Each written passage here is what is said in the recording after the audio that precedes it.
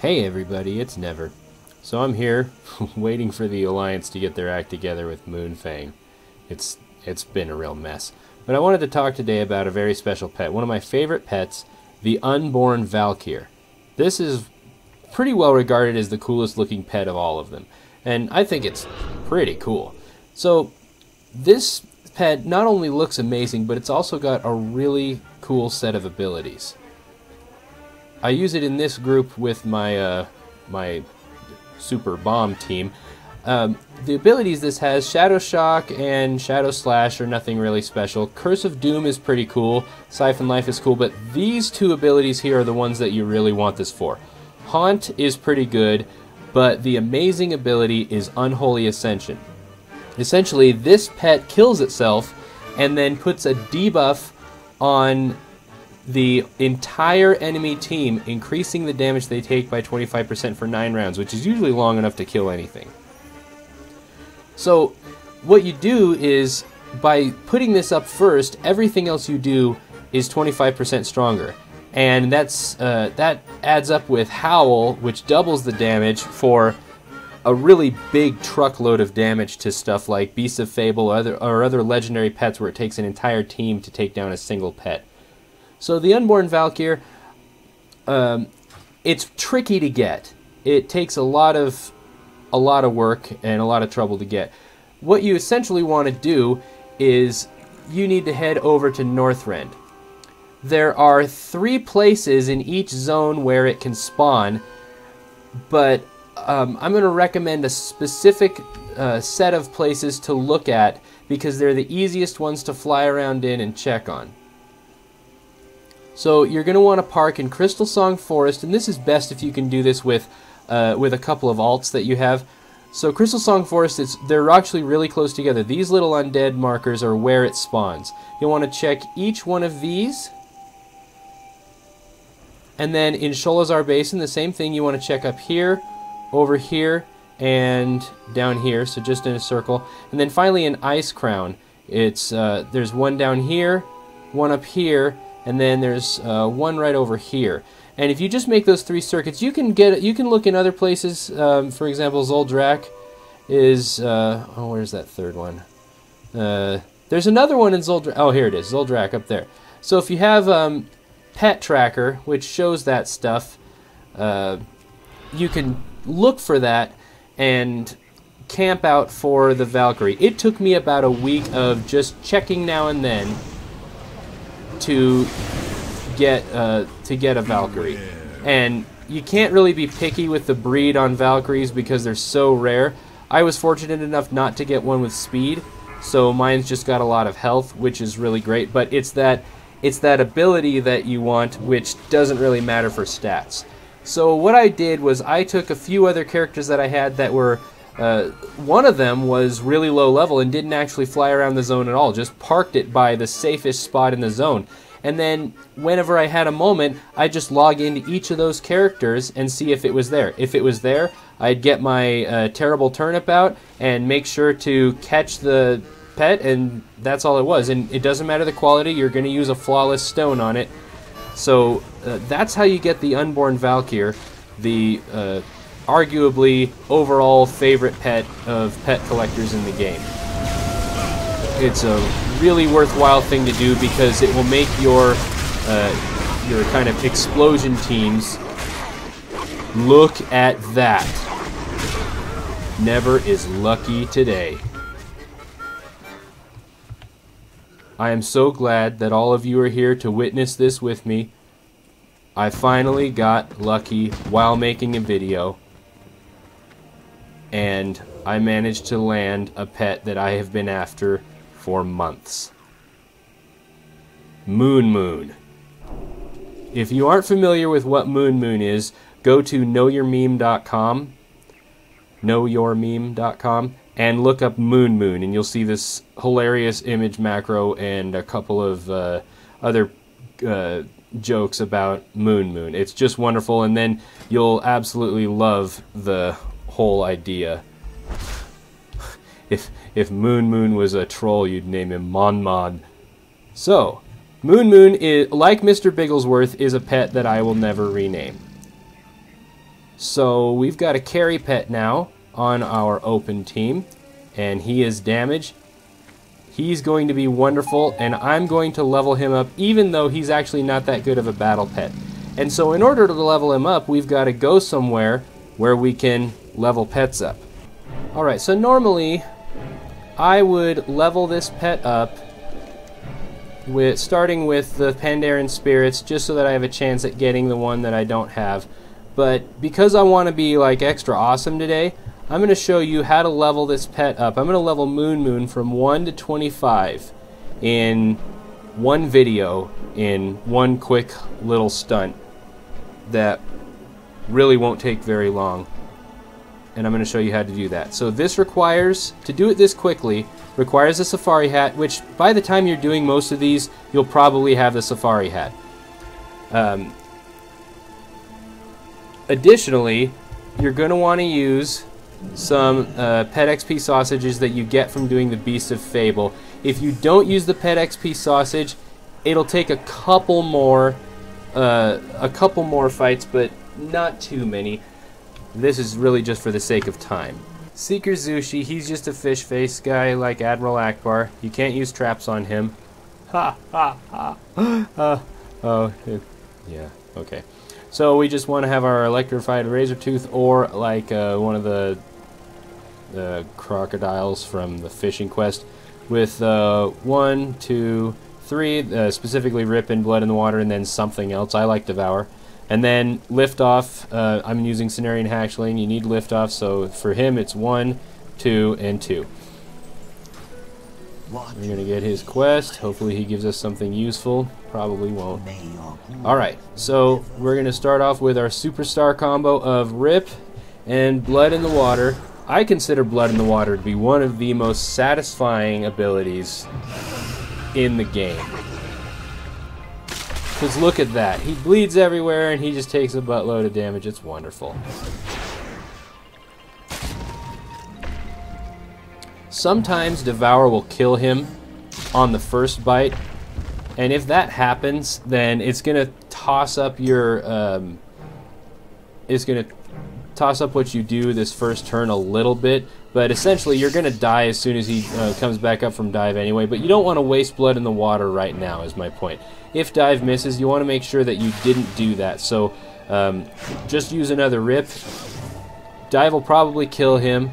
But if it doesn't, you want to be ready with that Blood in the Water. If it misses, but it didn't. And so this is normal. We're going to switch over to this guy. The idea is we want to kill him before he uses dive again.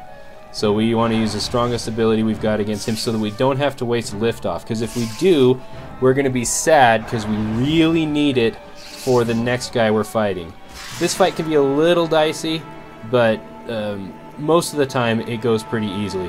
So he's going to do Soothe, and then the next turn after that you want to use Liftoff. But other than that, you just want to use Peck or something strong against him to burn him up. He's going to do his heal first. That's fine. We out-damage it. So that's the sleep. So now I want to use Liftoff so that when that thing procs, I'm up in the air, and then I smash his face in. That's okay. Hooray. And so that's that. Moon's going to jump up to like level 1 billion. Oh. Except that I forgot to switch to him during that turn. I just made this harder on myself because I didn't even switch to Moon in the middle. I knew I forgot something. So if I didn't switch to him, he didn't get XP, which means I just gave you a free pet strategy without even leveling my pet up. Alright, so be it. We're going to head off and show you another pet strategy. And this time I'm actually going to level my pet up. Alright, over here is Aki the Chosen, or Aki the Chosen, I don't care how you say it. So we are going to want, essentially, we want something with leap. And I like to use the Alpine Foxling with, with bite. Yeah, so 1, 2, and 1. Bite, howl, and leap. And then Clockwork Gnome with the only setup you ever use, which is 1, 1, 1. And then finally Carry Pet at the end, because this fight's really weird. This fight's actually super annoying, and it's one of the dodgiest fights that you'll end up doing. We're gonna go for it. This time we'll actually get Moon some XP. So the first thing we're gonna do is howl.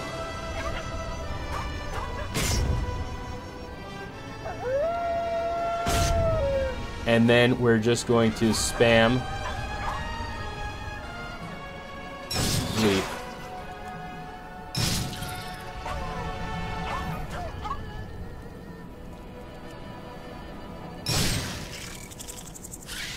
Usually howls up again by the time you do that. So now the first thing we're going to do is just another howl. You need the buff from leap at the end so that howl goes off first, because Call Lightning is going to kick the crap out of that thing. He's just dead.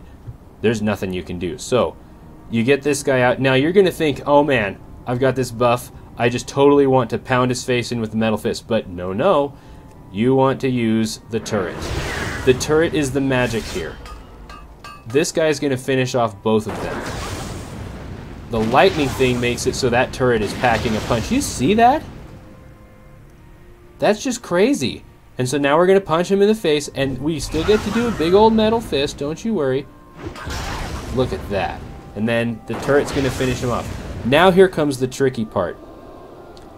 This stupid otter. So we don't have any more super powerful things anymore. We've just got to make sure we keep building turrets. Turrets are the thing that are going to make you survive this.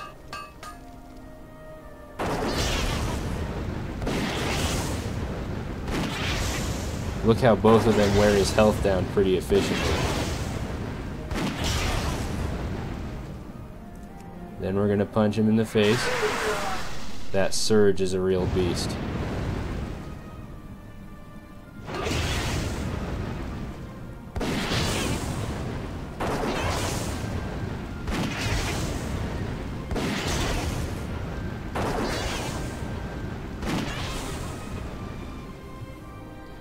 Now the only thing we need to make sure is that Surge doesn't kill us. And now it's just surviving one more round so that that thing fades off. Like I said, this is a pretty... If you get lucky and you can kill him before he uses that, it's a lot easier. But most of us just aren't that lucky. But it doesn't matter. All the XP for Moon. So he just went from level 1 to level 12. And that's how you do Aki the Chosen. It's kind of dicey. You might need to give it a couple of goes, but I find that maybe 3/4 of the time I get it on my first try, and the other quarter of the time, that is just life. Okay, this guy's a fat monkey. He's actually not fat. He's just annoying. He's really not that hard. He's kind of a unique strategy. This is going to be fun. You need Dark Moon Zeppelin with 1, 2, 2. Chrominius with 1, 1, 2. And your Carry Pet. This is real straightforward, real solid strategy with not a lot of variance to it. So, we're going to shoot a missile at his face. Look how good that is.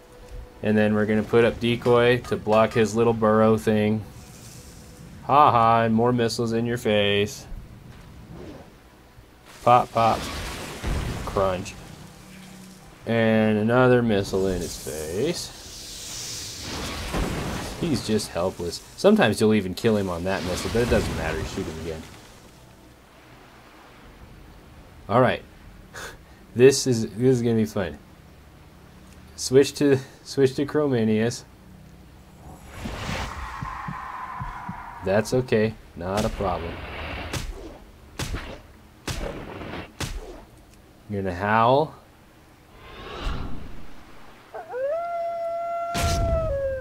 And then just blow the living daylights out of him. Lasers! Just look at that. That's almost double his health. Okay. So we're just going to try and hit this guy, but he's going to kill us before we can do anything. And that's okay. Switch right back to the Zeppelin. And, oh, which is it? There's one that we want to wait till Headbutt is about to happen again, and that's what you're going to want to decoy. And if you're not doing that, you're just shooting him in his turtley face with missiles. It's kind of like, how do you beat the Ninja Turtles? Shoot them with missiles. That works really well. Alright, so Headbutt's about to come off of cooldown. So we're going to put up decoy for this turn.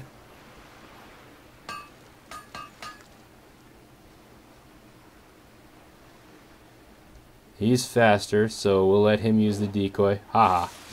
But actually, that doesn't matter. So now, he's below 620 health. So we just blow ourselves up. And normally that would kill you if the decoy wasn't there. It's okay, you'll just use your come back to life thing. And that blows up, kills the Zeppelin, and all the XP goes to Moon Moon, who is now level 17 after 2 fights. Okay, Farmer Nishi is another panda. A lot of them here. Alright, we want to have a Strider of some kind with 1, 2, 2. So a Water Jet, Cleansing Rain, and Pomp. Carry Pet, and then 1, 1, 2 on the Dark Moon Tonk. This fight's pretty fun as well. So first thing we're going to do is pump so that this thing can cast its little sunlight deal. And then we're just going to Cleansing Rain to cancel that action out. And then you always want to double tap pump after the first time you use it. So we're going to use it again to blow the crap out of that thing.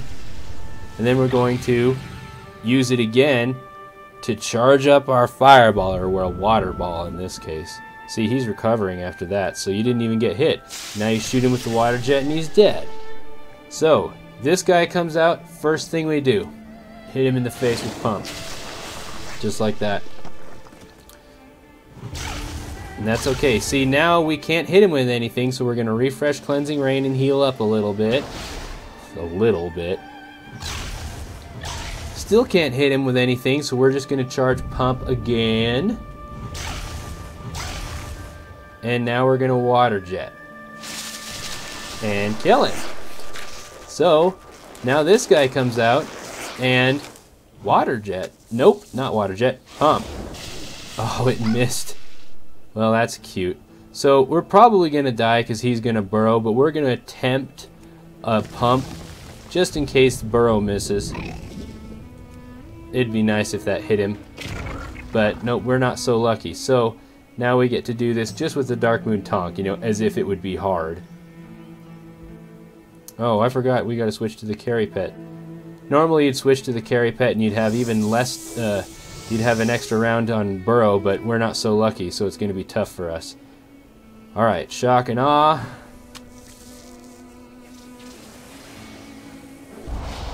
Missed. Great.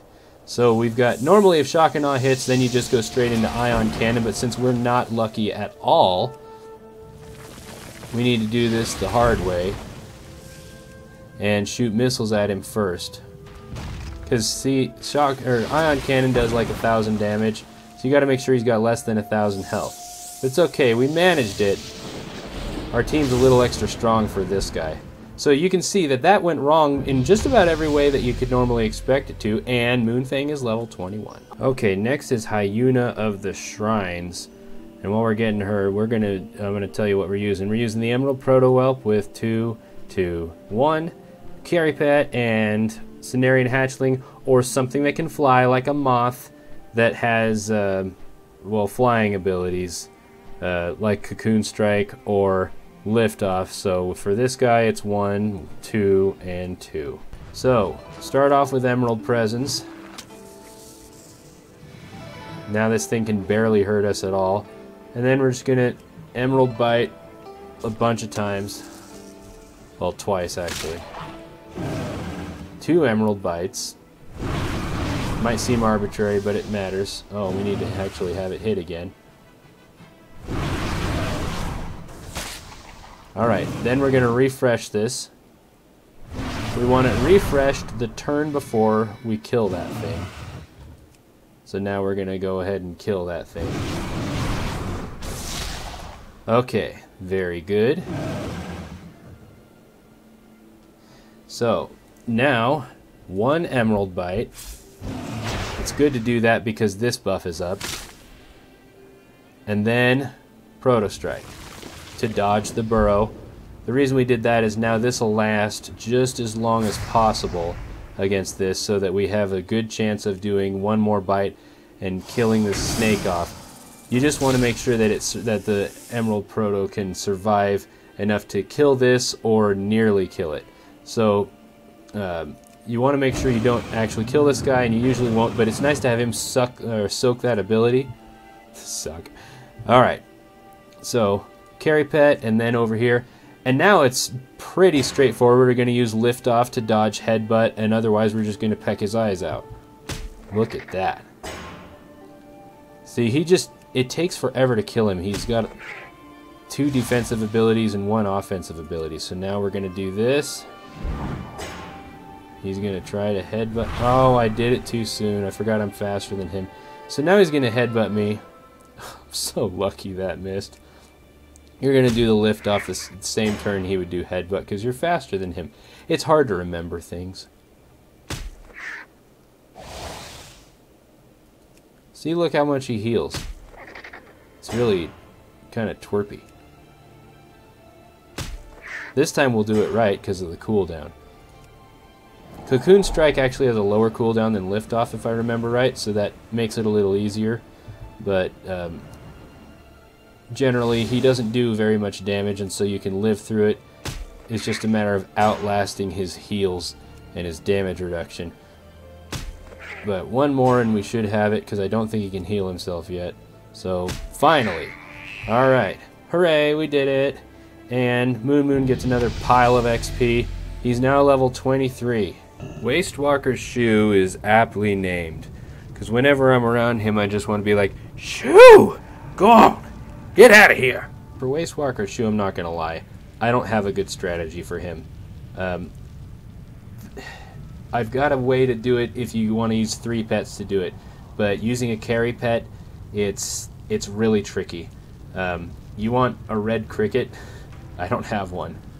So, I go for a slightly different approach, and we'll see how well it works. I recommend doing this when your carry pet's pretty high level so that he can help out a little bit.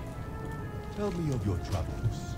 May the mists protect. But the first one is aquatic, and the Raven just absolutely destroys aquatic pets.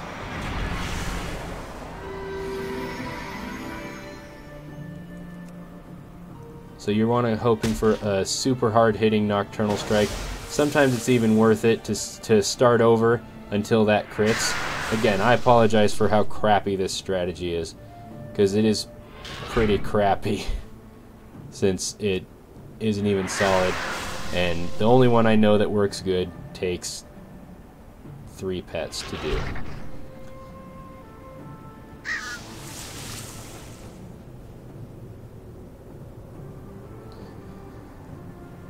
And I can't switch. We'll just do as much damage as we can in the time that we can do it.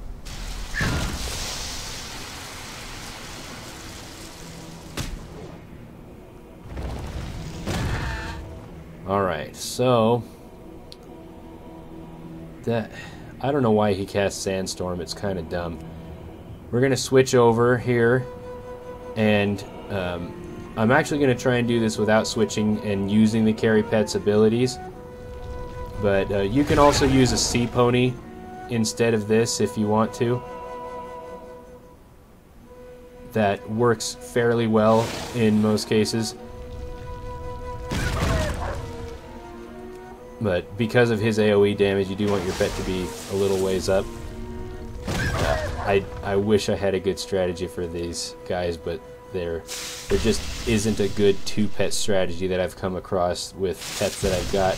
And even the strategy I've seen that uses the red cricket is iffy in my mind. You just kind of have to play it right with that guy. So once he's gone, this guy is actually not too bad. He's just going to do his little disco ball thing. So as long as you can live long enough for Whirlpool to resolve, you should be okay. But having a high level third pet really helps in the long run of things. And to be fair, I wouldn't have had to do this guy if I'd have remembered to have Moon out during that first fight. So we'll just call this even. How's that? Moonfire!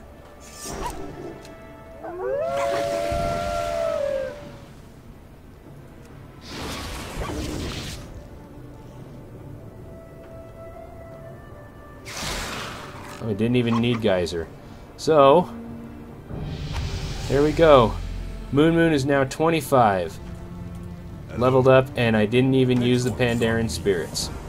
I hope you've enjoyed this video, and I hope it's useful to you, even though my strategy for Waste Walker Shoe is terrible. But what can you do? Please share with your friends so that they can learn the secrets of pet battling. And go ahead and click on like for the video and subscribe so that you can see when the next one comes out. The new patch is right around the corner, and that's going to bring a ton of new stuff. And Warlords of Draenor coming out is going to bring like a metric ton. Is that more than a normal ton? I'm ashamed that I don't know the answer to that off the top of my head. Anyway, much new stuff coming. Share and subscribe with your friends so that we can all have a jolly good time. Okay, thanks, bye.